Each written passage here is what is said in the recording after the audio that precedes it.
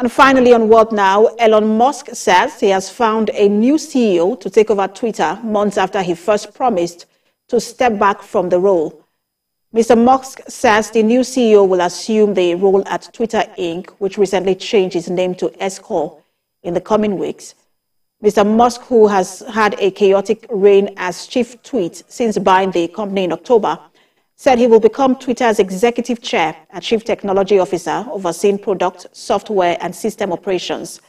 I recall that in December, Musk ran a poll on the platform asking users whether he should step back as Twitter's CEO, which ended with a majority of users voting in the affirmative.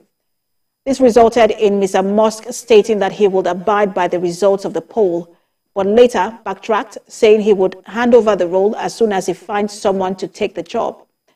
Mr. Musk, who has faced criticism for a series of policy changes at Twitter, has also faced criticism from Tesla shareholders who are concerned that he is distracted by Twitter.